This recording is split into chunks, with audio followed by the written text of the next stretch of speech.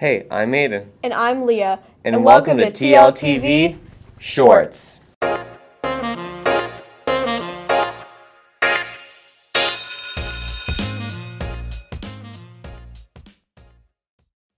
show our condolences to those affected by the recent Hurricane Ida, DECA will be raising money and hosting a Miracle Minute during the next AI. As we all know, Ida hit the New Orleans area hard, and they need our help rebuilding, providing shelter, and food for those in need.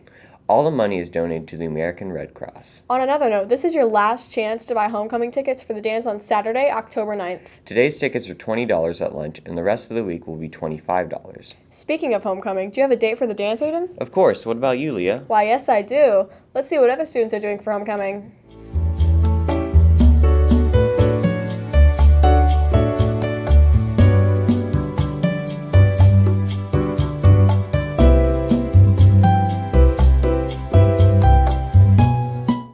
Hey, so I'm here with Gabe. Gabe, how do you feel about your first homecoming outside?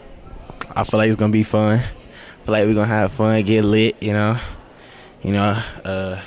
with my friends, and just have a good time. Do you have a homecoming date? Yeah, of course.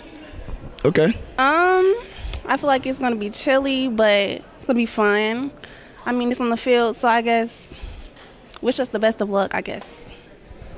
Hey, so I'm here with Alex. Alex, how do you feel about this is your last homecoming? How does it feel?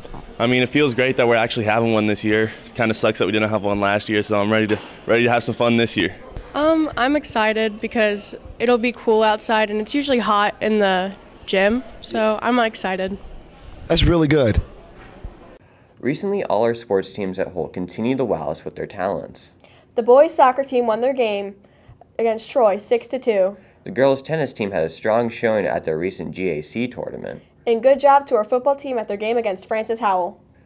Are you wanting to find a quick way to get updates about Holt? Yeah, I am. Got any suggestions? You should follow the Holt Tribe on Instagram for frequent updates on our news and about the school in general. Thanks for the tip, Aiden, and thanks for tuning in to today's episode. We'll see you next time.